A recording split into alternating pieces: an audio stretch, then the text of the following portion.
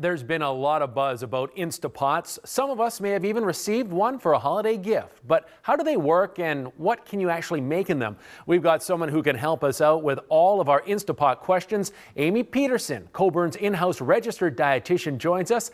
Thanks a lot for joining us today. Absolutely. Thanks so much for having me back. All right, so let's just start off with, how does an Instapot work? So basically, it's a pressure cooker. A lot of us have maybe used the rice cooker, which is, similar, but basically it's hot steam, high pressure. So it's cooking your food thoroughly, but a lot quicker than a slow cooker would. So you can use actually a lot of the same recipes that you would find in a slow cooker, but modify them to be able to use in the Instant Pot, to be able to have your meals on the table in a fraction of the time, which is a great benefit. But I will say there are some parts of it which might be intimidating for people, including like the fact that it is hot, high pressure. And when you release the steam, that can definitely be a safety component. So we always want to be sure that kids aren't using it.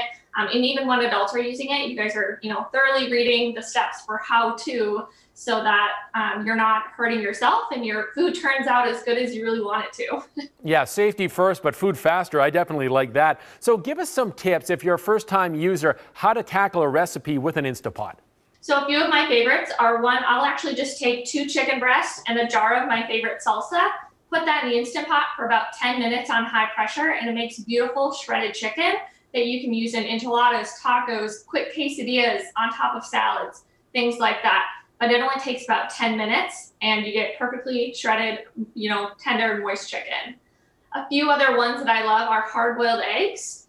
They only take 5 minutes cooking inside here, and they peel so easily that I can't recommend that enough. But again, it's extremely easy. And another quick meal prep is a lot of individuals are trying quinoa for the first time or other different whole grains. So quinoa itself actually only cooks on high pressure for 1 minute in an Instant Pot. You let it, slowly release the steam, but it's extremely quick to cook up those whole grains versus doing it over the stovetop. So those are 3 quick things for meal prep.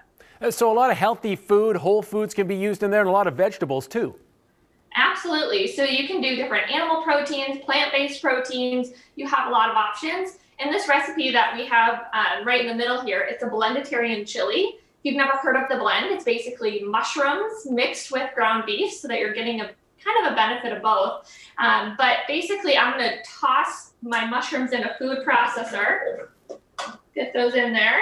And I want them to basically be finely chopped. So this will actually help resemble the texture of ground beef. And so when I'm actually cooking my chili, I'm going to use about half the ground beef that I normally would, and the other half I'm going to substitute for chopped mushrooms. It really helps bring out an umami flavor.